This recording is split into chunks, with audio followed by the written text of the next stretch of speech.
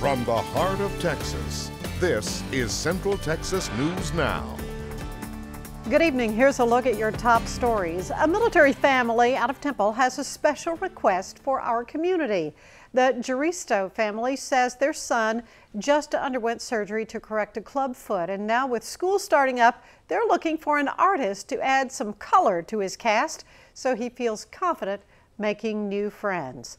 Plus, a battle over beehives causing the city of Waco to take action.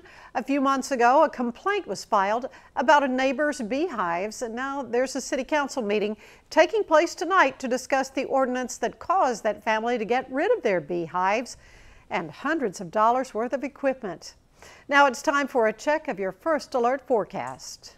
Well, Ann's looking like it's going to stay hot here. Highs will be close to 100 each and every day for the rest of this week. One of those days, could we hit 100? Yes, it is definitely possible. We'll officially go 99 degrees, 98 for Friday on into Saturday, 97 Sunday. Maybe a few isolated thunderstorms around this weekend. And then as we head into next week, there could be a slight pattern change, maybe a slightly better chance for some isolated storms and highs in the mid-90s.